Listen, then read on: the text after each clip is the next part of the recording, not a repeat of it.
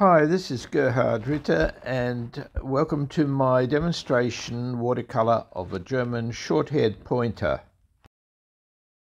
I start with a very quick sketch in using a 2B propelling pencil. Remember, this is a map of where you want to put the colours. It's not a finished drawing, so don't take too long.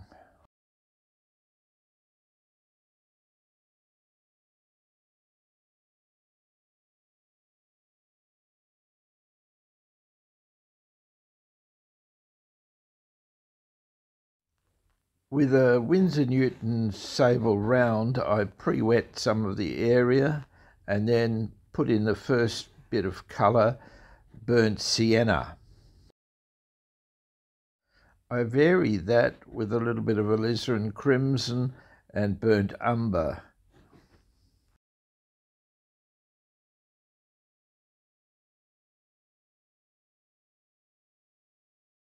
While that's moist, I mix up a stronger mixture of burnt umber and burnt sienna and put that in and let the moist paper move the edges around.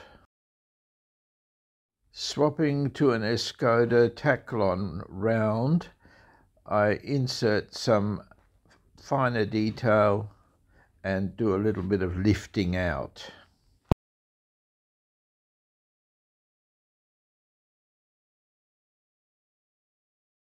More of a darker mixture with burnt umber in there, and then I swap to a finer sable round to put a little bit of detail into some of those drier areas and reinforce some of the dark folds. While that's drying off, I pick up a finer rigger, mix up some Payne's grey and burnt sienna, and add some detail to the eyes.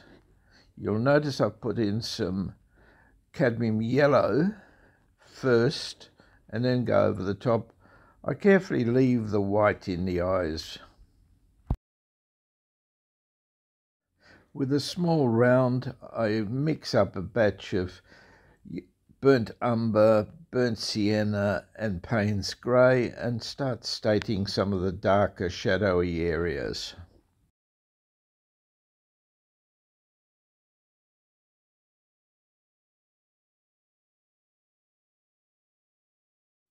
Work all over your picture. Don't concentrate on one area. You should be able to develop all of it to about the same extent at any one point.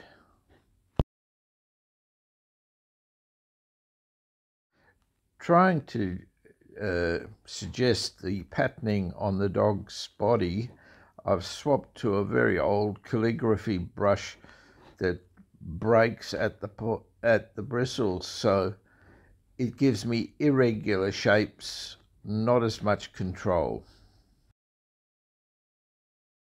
I pick up a mop and wet the background before putting in a very quick tone of some burnt umber, burnt sienna, a yellow ochre.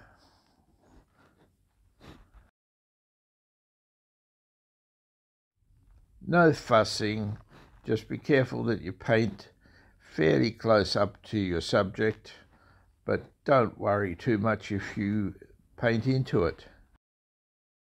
Using a small round sable and clean water, I splatter the background. Then that same sable with some dark colour is used to add texture to the body. An old tattered bristle fan brush adds the sort of fur texture that's necessary. I've used some white gouache and now I've swapped back to that dark brown, and I keep mixing brushes and paints just to try and get more of a realistic impression.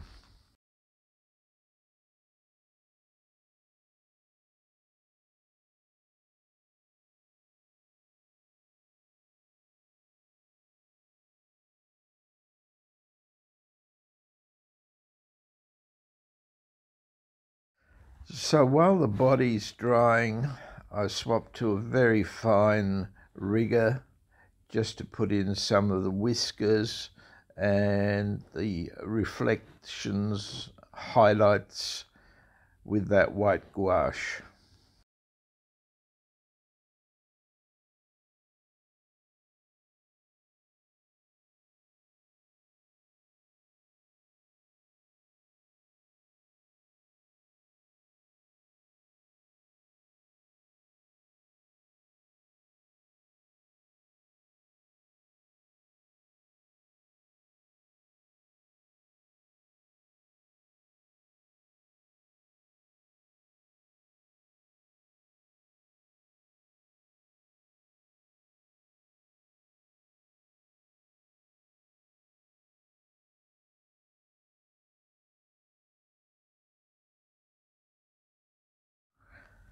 I just keep refining shapes, tones, using different brushes until I'm more or less satisfied with what I've got.